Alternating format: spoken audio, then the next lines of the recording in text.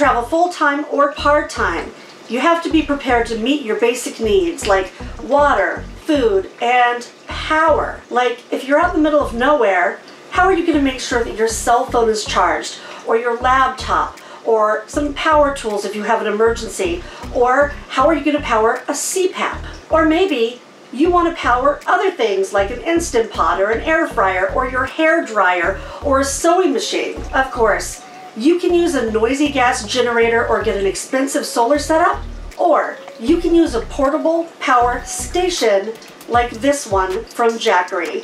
This is the brand new Jackery Explorer 1500, and I got a sneak peek at it. It is the most powerful box that Jackery has made yet. Today I'm going to tell you how this little box, all in one, can power almost everything you might need out on the road, how it works, and how much it is.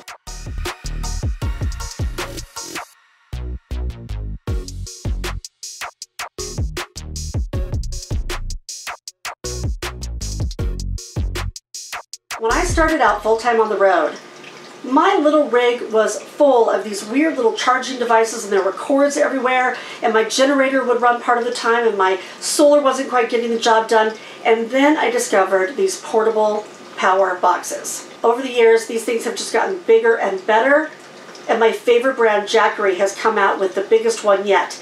This is the 1500 watt Explorer. You may have seen me do some other reviews on 1000 Jackery or 500 or other brands that have less wattage than this one. Here's the difference. This looks like the same Jackery that we've seen before, but this powers so much more than the ones before it. Let me tell you how this works. Everything you need to power household appliances or charge any of your devices is right here in this box with no wires. That means you don't have to have a wire that goes to a generator, and you don't have to have an expensive solar setup where you have a charge controller and an inverter and a whole bunch of batteries that are expensive and are taking up space. There is a lithium-ion battery in here with an inverter. So basically, that battery is making power in here that can be read through this 12-volt port. So if you have something like a 12-volt refrigerator, you can plug it in here. But if you have a household appliance, you can see these regular household outlets are here. That's what the inverter does. The inverter changes the power so it can be read by your appliances. I'll stop here and say, if you don't know what you need, head over to my blog at creativityrv.com. In the upper right-hand corner, you're going to see something that says subscriber resources. Subscribe, and I have a spreadsheet that actually lays out the different Jackerys, what wattage they have, what ports they have, how much they cost, and then down below it gives you a guide to tell you what you need based on what appliances you're charging. In addition to the 12-volt outlet and the 3 household outlets you see down here, it also has 2 regular USB ports. USB-A, which is what powers a lot of devices, maybe your tablet, your laptop, rechargeable USB devices, and it also has a USB-C port. Unlike the less powerful version of the Jackery, this one can really charge some powerful items or multiple items at one time. When the pandemic first hit, I went to Boondock on a friend's property in Colorado, and it was still March, which is really snowy there. Well, it was a sunny day, but I had to take a really hard right turn in my big fifth wheel, which is 35 feet, to get up to his property. It looked fine from the road, which was this windy mountain road with a bunch of people behind me. Looked fine, but when I started to pull in, it got sharper. Well, my truck in the front of my rig did just fine, but I saw the back of my rig was going over a snowbank, and all of a sudden I lurched to a stop. The backside of my RV was stuck out in the road. Luckily there was a cop there that helped us direct some traffic while we tried to figure out what to do. We looked under my RV, and hidden under that snowbank was a tree stump and a metal pole that somebody else had knocked over. The snow went over it. I didn't see it, and it was jammed up under my RV. Luckily, we had access to another power box like this one, but it was only a 1300.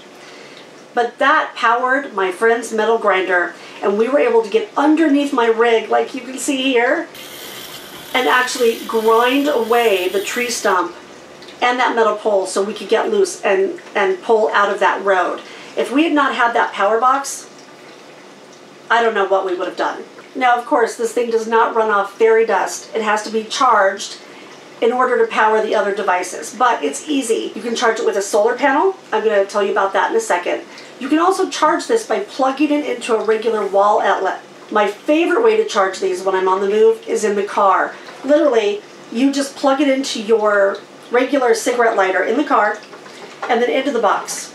You know, I was thinking if I ever go into a van, I don't think that I would put solar on the roof or a bunch of batteries in there, because it's hard to find a place to put batteries in a van, and if you want to be stealth, you don't want people to see all those solar panels on the roof. I probably would just do a Jackery if it were me. Tell me in the comments below what you think, but you can have this plugged into your engine all the time and then have your devices plugged into here.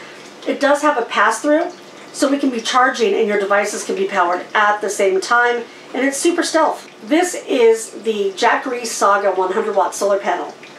This doesn't come with the Jackery, but I wanted to show it to you because I actually charge my Jackery with these panels. Again, I'll give you the links for it down below if you want to go check it out. But I've had a few of these portable solar panels, and this one is like by far the best. It's lightweight, it charges things quickly, but my favorite part is that it folds up and it has a handle so it's easy to carry, just like everything Jackery does. And in the back, it has an arm that pops out, so you can put it at just the right tilt to get the sun. You plug it right into the Jackery and plug it into the panel, and that's it. After it's charged, this thing can run a really long time depending on what you're using it for.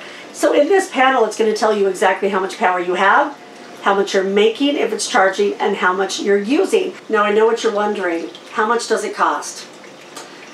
The Jackery 1500 is $1,499, and wait, I know that's a lot of money.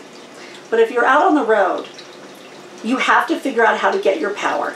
Everyone's going to have a different need. Now, some people are going to choose expensive onboard generators or external generators, but along with that comes the cost of the gas or the propane down the road. You can also have a big solar setup. If you have the space on your roof to even have solar and pay for that installation, which could be multiple thousands of dollars. So just consider your options. A power box like this could be expensive, but it also works right out of the box. You don't have to know how to do anything like installing a solar system to use one of these. There are so many options out there, and I hope that this video helps you choose the best one for you. I hope you're all doing well out there. Have happy travels and be free.